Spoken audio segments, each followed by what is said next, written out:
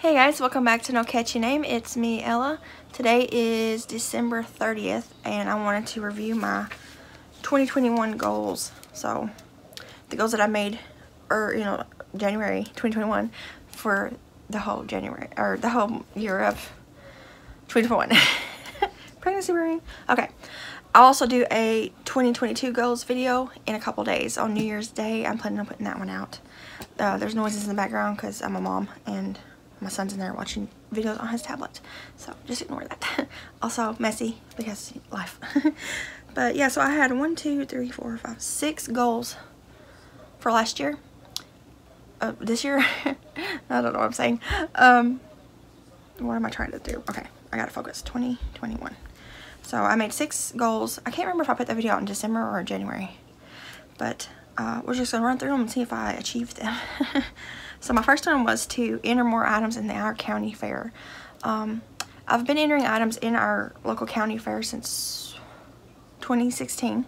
Was the first year I did it. And then I did 2017, 2018, 2019. 2020 the fair was canceled, obviously. And then 2021 we had a fair this year.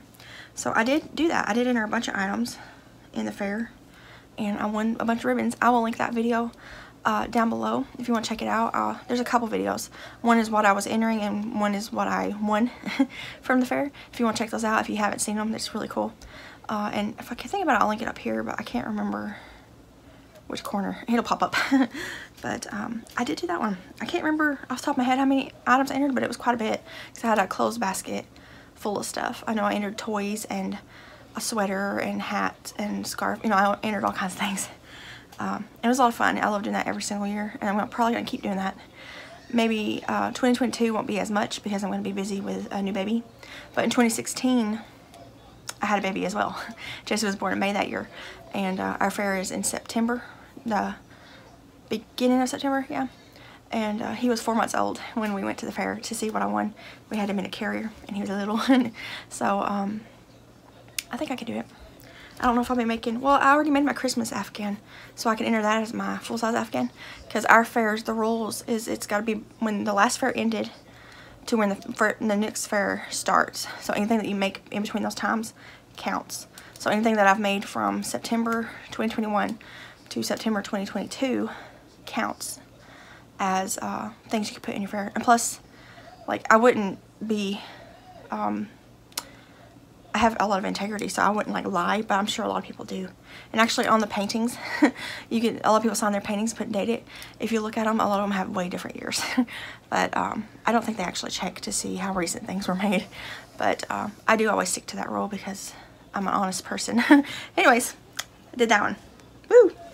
Alright, my second goal was to use my stash yarn and buy less yarn. I think I did that really well. I actually didn't buy very much yarn at all this year. Most of the yarn that I acquired throughout the year was either gifted to me from some of you guys or my husband. He buys me some usually when I'm sick or something. He's done that a few times this year. I have bought some here and there, but for the most part I've used my stash. And you can actually tell, like you probably can't tell, but I can tell because there's like empty spaces and the yarn's not quite as smushed up together. It's a little bit looser. So I'm pretty proud of that. But I've used a lot of my scrap balls to make like amigurumis and things. So I did that one too. I think that was successful. I did purchase some yarn, but I didn't go crazy. I never go crazy either. I see people do these amazing yarn hauls where they buy like 50 skeins at one time, and I would love to do that. But I'm the kind of person that I don't want it just sitting around not being used. I like to buy yarn when I want to use it, or if it's really pretty and I like want to have it and save it for a special project. But for the most part, I just try to use what I have. So I did that. I think I did good at that. Okay, my third goal was to enter more cows, which are crochet alongs. I started off good. Beginning of the year, I did start doing cows, but then I just kind of fell out of it. Mostly because I was so busy doing my own stuff for my channel that it was hard to keep up with all the other channels that were doing crochet alongs.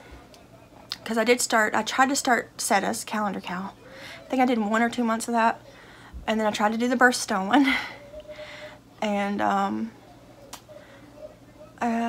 did I do any more?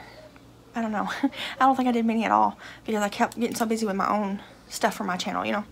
So that I'm gonna say that's a fail because I definitely didn't do that. But that's okay because It's not a big issue. Alright, this next one's a fail too.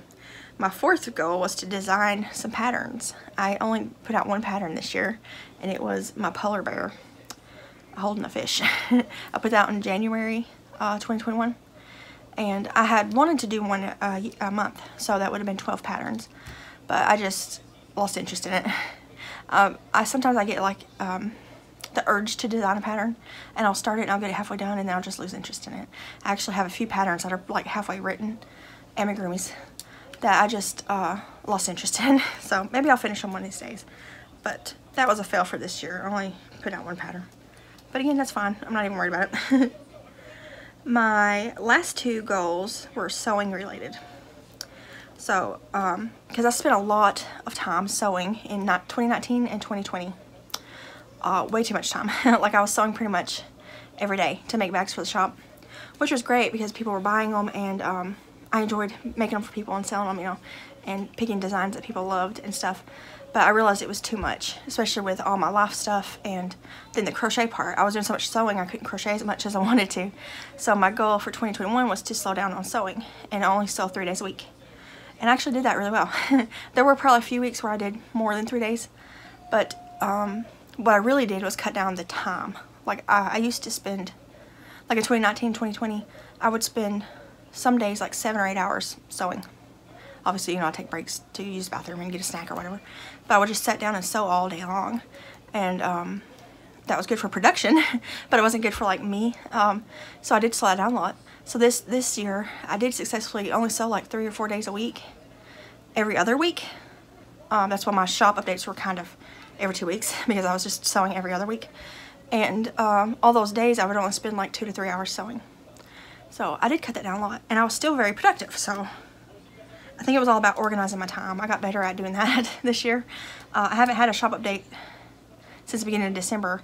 That's just because I'm getting more and more pregnant, and it's harder for me to have the energy to do anything. I got some bags cut that I want to start working on, but I just don't know if I have the energy. I might, like, these are 7 notion pouches. I might do that one day. And then there's 20 hook cases. I might work on them one day, you know, and just like slowly build up a little stash and then update. But if I do that, it will be into January before the shop updates. But yeah, so I did do that goal. I was pretty proud of myself for doing that. And my last goal for 2021 was also sewing, and it was to put pockets in totes. And I did do that. I learned how to do that earlier this year, and I made a bunch of big tote bags with pockets in them. Usually the littler ones, like the ones I have cut now, I don't put pockets in because they come with notion pouches. These actually next ones won't because I was using up scrap fabrics that I have. But I only put the pockets in the big totes.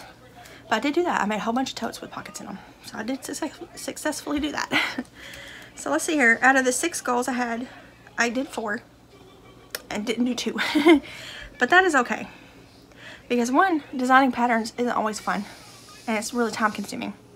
And then after you design it, you have to make it multiple times to test the pattern out, plus take pictures of it, and it's just a process. And then the cows wasn't a big deal. I didn't mind not entering a bunch of cows because I was so busy doing my own things on my own channel. You know, I really amped up my videos this year. I've put out a lot of videos this year. I don't even know how many. But I found that that was more fun for me than just participating in cows. And now I will be going over my 2022 goals in a couple days. And I think there's 6 of them too, but some of them are different. I can't remember now. They're on my phone. I'll have to look later. But yeah, so I think overall I did pretty good. I did pretty good because you know, 4 out of 6 is pretty good. It's not perfect, but it's pretty good. I'm proud of myself. I did accomplish a lot of things this year, crochet-wise, sewing-wise, and videos. You know, I put out a ton of videos. My channel grew a lot, which is awesome. But I don't really set that as a goal anymore. I did it in the beginning, but like the numbers don't really matter to me that much. It's fun to see them go up, but I just want the community. So I love talking. Some of y'all have been with me from the beginning, so I love like the communication of that. And it's not a big deal to me if I don't have 20,000 followers or subscribers, whatever. I just like the people I have, and if any more come, that's great. And let's see here. I guess that's it. I didn't have any other goals written down.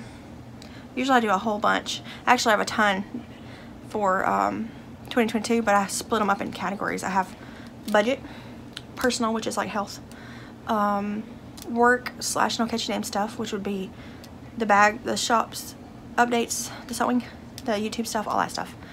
I have family goals, which we always do every year, and now I have kid goals since I'm gonna have 2 kids this year. And I might talk about some of them except the budget ones because that's private, you know, our money information is private.